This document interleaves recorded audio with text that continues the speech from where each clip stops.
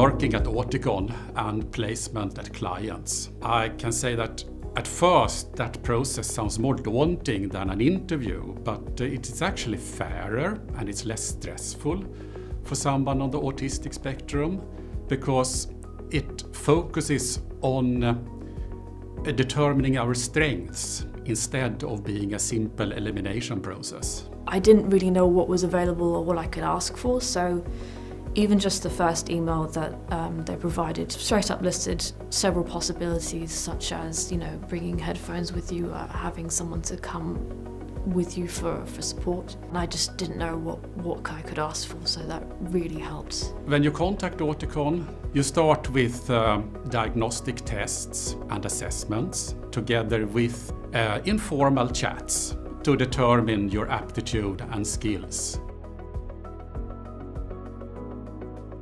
I interviewed Lars in a one-on-one interview. He was supported by Auticon. It wasn't a totally formal interview, it was quite relaxed. We took Lars on and it really felt like a great opportunity. So we worked on several key projects now that I would say are potentially pioneering within Zurich themselves, and we've really done some good stuff.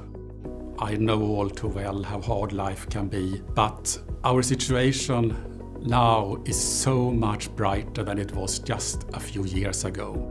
Because companies like Auticon are spreading knowledge about autism and we ourselves how to live with autism.